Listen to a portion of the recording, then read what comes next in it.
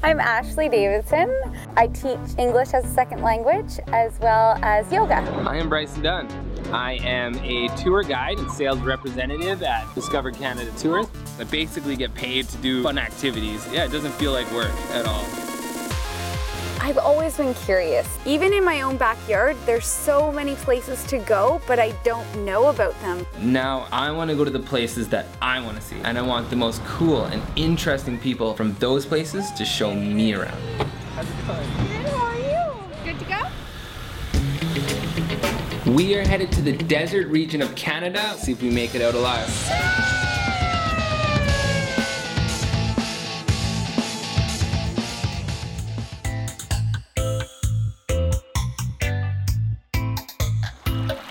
Checked into the hotel, and we're going to go to a little community called Naramata.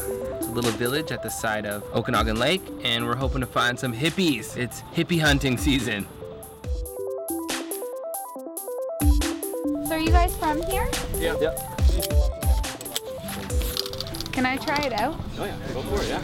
I'm always willing to meet new people and talk to new people. It's the best way to learn and live your life. Where do you live?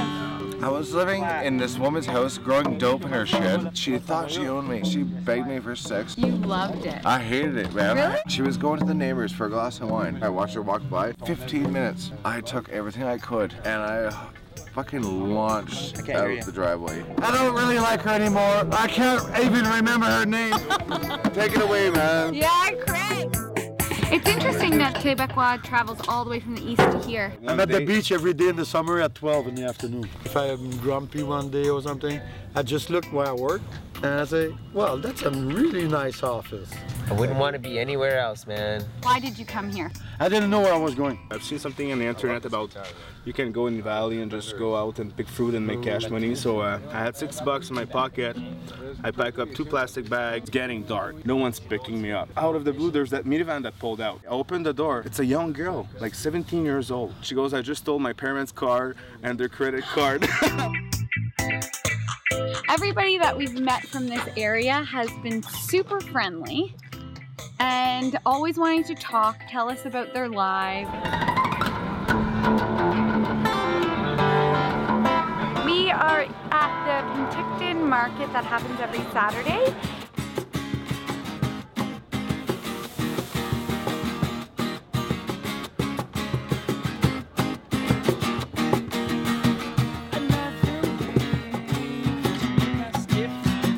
My name's Ben. I'm a juggler, among other things, I guess. We're all other things too, but you gotta call yourself something, I guess, sometimes. It's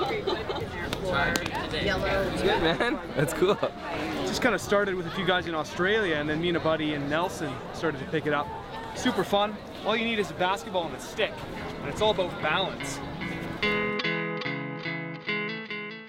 I love the mornings. I'm gonna go for a run. Bryson, you gonna come? Your like happy attitude is really killing my morning. You're killing my morning. Let's go back to bed. I hate mornings. I feel haggard. One of the main reasons we came to Penticton is to visit my buddy Tommy and his friends here in Penticton. Now we're about to conquer the Skaha Caverns. I did this myself a couple years ago with these guys, and I don't remember too much except for it was sketchy and dangerous. Ladies and gents are ready for this? Mom, if I don't come out alive, love you. Woo!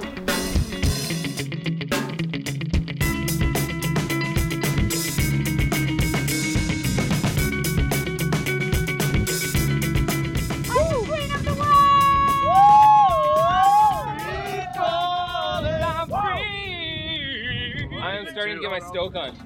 That's the caves down there. Oh my God. So that's where we're going, Tommy? Yeah, we're gonna go down here. So you're gonna slither up here, bring your head probably up another foot. Okay. You're gonna drop your feet down. Then you're on this shield. Oh, yeah, that's good. I'm really not scared to be curious and to find out things. Oh.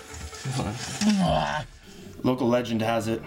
There's a man half bear or half man or just resembles a bear because he's been in here so long. Attacks locals. I know one guy who actually never seen him again, and we kind of assume that's what happened. Someone drew a picture. I'm pretty sure they've seen it.